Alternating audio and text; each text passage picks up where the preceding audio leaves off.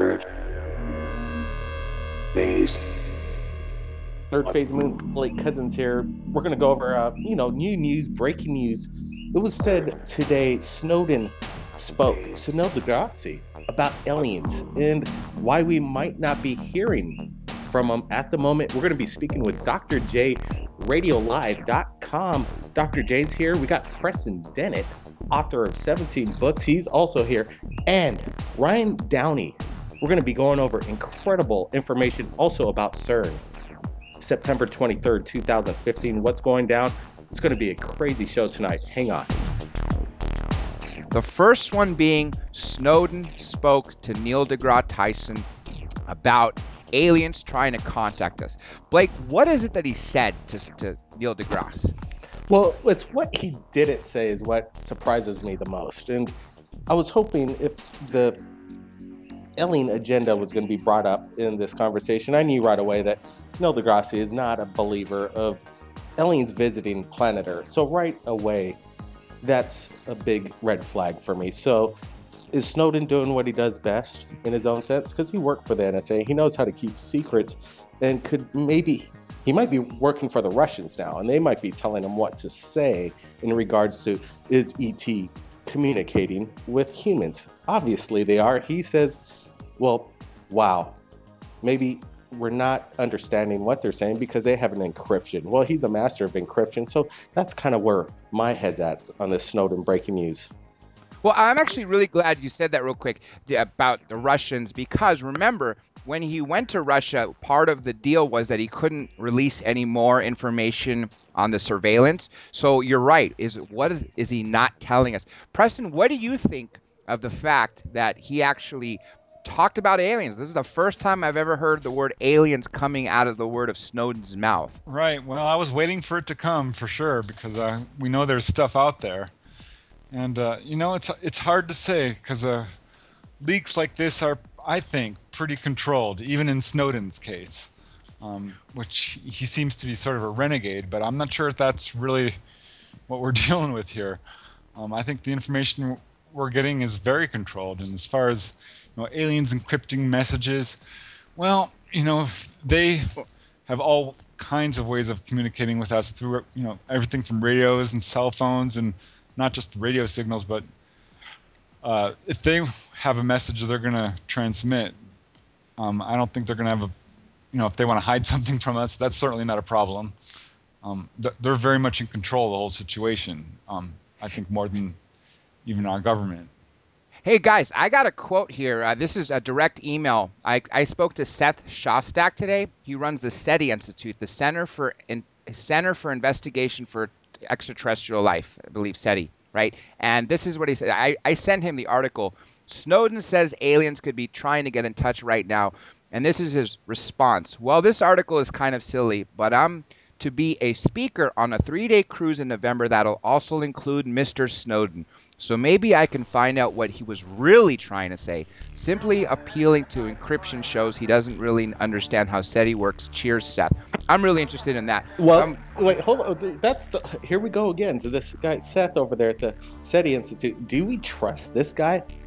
No way do I trust what SETI has to say. He just said it in his statement about Snowden. Aliens trying to communicate with humans on planet Earth.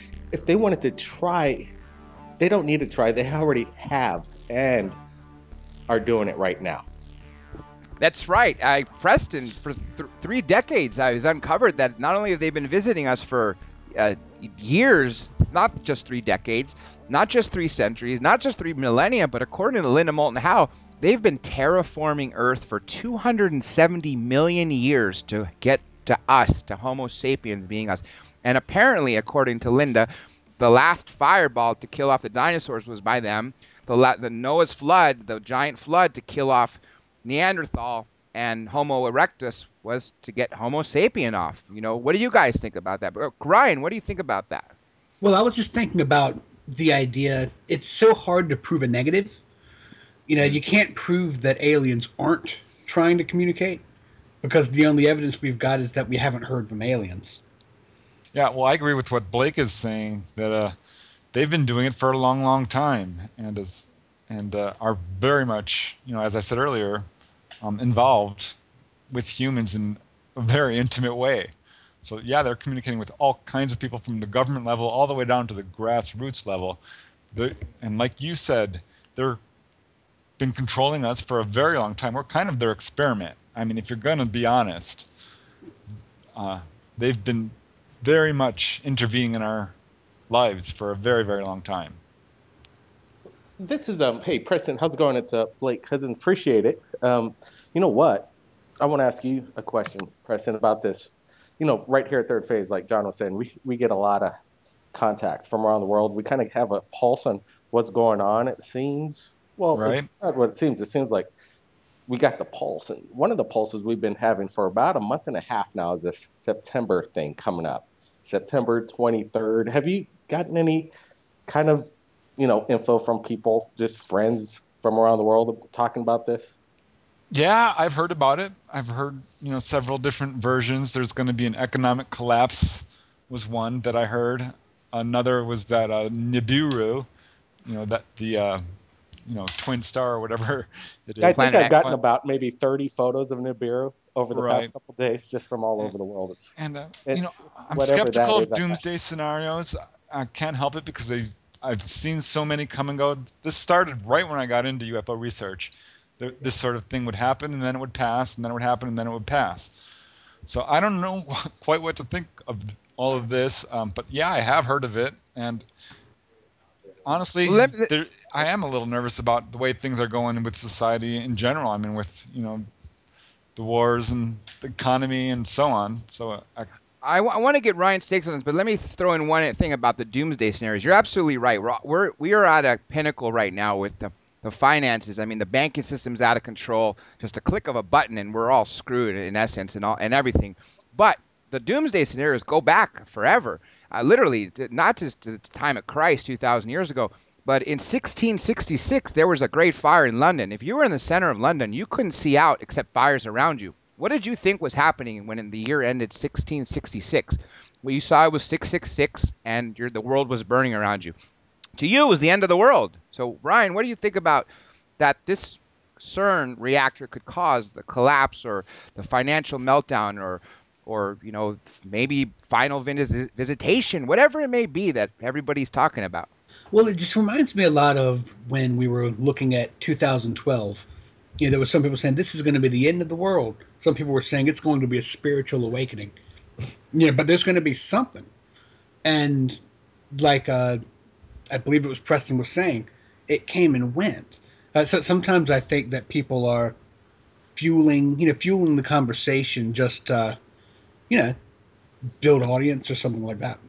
You know what, Ryan, that's absolutely. I totally concur with that statement. And what I'm just saying here is that the scientists at CERN themselves are saying that they don't know what's going to happen, that they're trying to create or open up multidimensional states, that they're trying to figure out what was the Big Bang and maybe even make many black holes.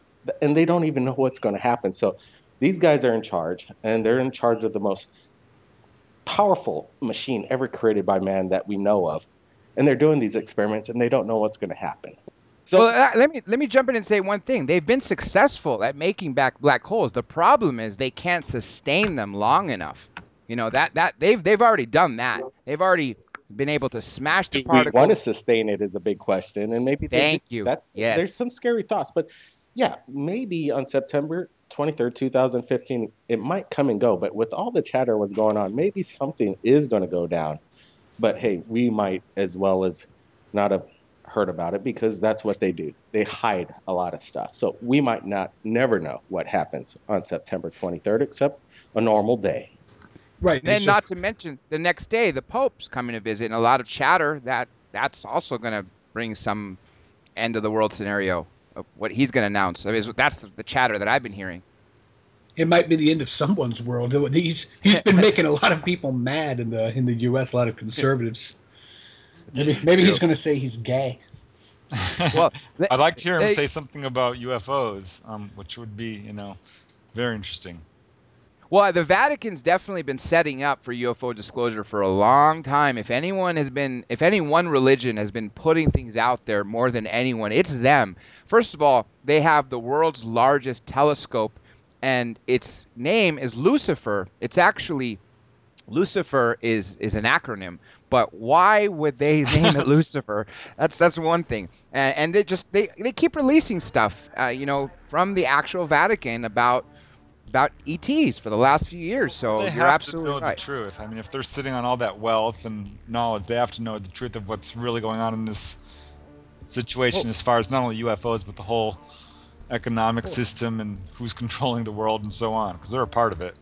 Well, let me ask you guys this, and Blake, maybe you've seen some footage of this. I've actually heard there was a episode of that unsealed alien files, Vatican UFOs, and they showed pictures of apparently an ET that's buried deep in the catacombs with the Pope going back to the 7th century. So apparently they live there. Just as they live in underground bases such as Dulce, New Mexico. Well, Blake? yeah, Dr. J, I'm just thinking about the CERN thing and going back to it again real quickly is why do they have the statue of Shiva out in front? And, it represents, what does it represent? The destroyer of universes. Is this a wink wink kind of thing? Is this some kind of sick joke? You would have thought they would have put something else in front of they destroy atoms, so maybe they are destroying universes that are within atoms, that universes and civilizations that we don't even know about, and they're annihilating them as an experiment. You never know. Let me bring this around full circle back to Snowden, and this goes back to what he said. Speaking of end times, obviously this U.S. surveillance on the world is enormous. In that movie Citizen 4, Snowden revealed that at any given time, there are 1.2 million people on the watch list, meaning fully watched at any level, from every monitor to every position, to every camera, as opposed to the whole world being recorded through metadata. If that's happening already, what is going on with this electronic equipment? Because I have a friend, actually, Blake, you know him, Joe Kiernan, when the TV switched from analog to digital, he bought a second box for his home. When he opened it, inside is a camera and a microphone. 2007, David Petraeus, or 2010, one of the years, I don't have the article in front of me. He is quoted as saying, "We now have the capability to turn on your recording device on your laptop or your smartphone without you knowing about it." Can you imagine that they're watching you right now, recording it, and you not knowing about it? I mean, couldn't that be something that is leading us to the end of the world? Or the beginning of a new world, too. That's what I'm thinking. I think that's... Once you connect the planet as one, and you get to share it at the speed of light to the world will be enlightened. And this is prophecy in its own sense, but prophecy maybe not from Jesus or God or whatever, but it makes a lot of sense that we will see it all as one when the second coming comes, enlightenment, whatever it is. I believe it's alien involvement, but hey, maybe this technology is a good thing, and maybe not so much for the end of the world. Preston, what are we being spied on right now? Obviously we are. What do you think? Oh, I have no doubt about it. I have no doubt about it. From the beginning, when I started doing this UFO research, my UFO mail would come back opened. I've had phone problems and email problems from the beginning and continuing to the present day. I have no doubt about it. I've heard that. I've done some research into this. The little game Angry Birds is actually just a global tracking device. That's its real purpose. So it's very pervasive. It goes very deep. It's very bad news in a lot of ways, I think, to the level that we're being spied on. Absolutely. I don't think people realize how bad it really is. What the end result is going to be is, I think, like you said, Blake, going to kind of be the reverse of what they wanted. It's bringing us all together. It's an information age. And I don't know, but stuff is going to go down. This can't go on the way it is. Well, you know what I'm wondering is, there are so many people who are concerned about privacy issues, and yet people can't stop buying smartphones, with GPSs in them, and they keep buying these systems like the Amazon Echo or the Xbox One. I laugh when people say, what you do is you say, Xbox stop listening, and then it doesn't listen anymore. And I say, well, then how does it know to come back on? Like, oh, well, you tell it to start listening. I said, well, then it's listening all the time. I mean, and like, I'm not concerned, that people are listening to me at this point. But the thing is, if you know that there's a recording device always in your home, it's just waiting for you to say start listening. Then somebody could get on the other side of it. I mean, how hard could it possibly be? Right. Because we've already had people like hackers that got onto girls' webcams and sold their pictures and and things like that. And these were just nobodies. Right. They have computer hack buzzwords. guys. When the word UFO comes up, that's a buzzword, or things like this. And then they start, paying attention to that, because they obviously can't listen to every darn phone call out there. You guys are absolutely right, but let me close this out, or at least say this, and I want to get everyone's final thoughts on this. The way Snowden basically described it is it's not so much that you have someone on the other end listening to all three of us talk right now and what the YouTube viewers are seeing right now as we're recording this. It's that the moment we picked up this phone conversation or this conversation that we're being recorded, this data, like speech recognition software, has been typed up, and every single one of your emails has been cross-checked with text messages, with friends, and the world. It's linked up with the world. That is what's happening on a global scale with 7 billion people who are on the internet or smartphones or whatever.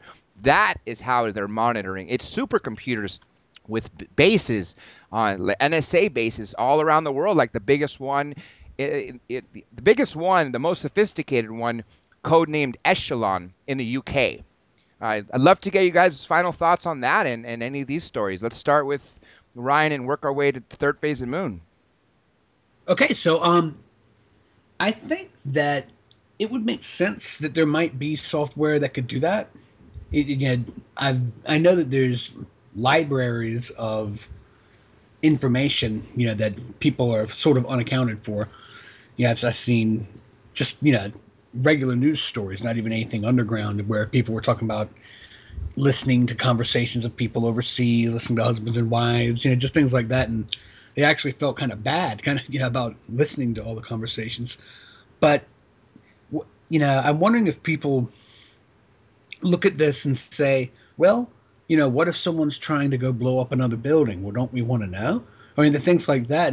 But, people turn over a lot of their own privacy for the feeling of safety. Preston? What do you say? Well, privacy is really an illusion from a spiritual level. We're all very much connected as one. So at some point, if we're all truly an honest society, there would be no reason for any of this. And I think that's what we're going to move towards. But right now, we're at this critical point where there's this section of society who's spying on us and looking for power. And I think they're crumbling, and there's a new age coming, and I'm just not sure how it's going to go down. So I think it's a very interesting time to, see. What do you think? Yeah, very interesting. Well said, both Ryan and Preston. What's interesting as well is that fact there's been over 130 billion souls that have lived on this planet since the beginning of mankind. So we're here now because of that. And in real time, we're living in a situation that is the epitome of what humankind can do, over 130 billion souls. So the big question is, are we going to wake up? Are we going to understand that, hey, this division and this divide is a waste of time? This invasion of privacy is going nowhere except giving the big boys power, and that's not going anywhere. So what we need to do is band together as humankind after 130 billion souls. It's important. Dr. J, Preston, Ryan, everybody, thanks. I got to post this up on Third Phase of Moon. It's quite incredible. You could continue this situation. This is Blake Cousins. We'll see everybody again next time.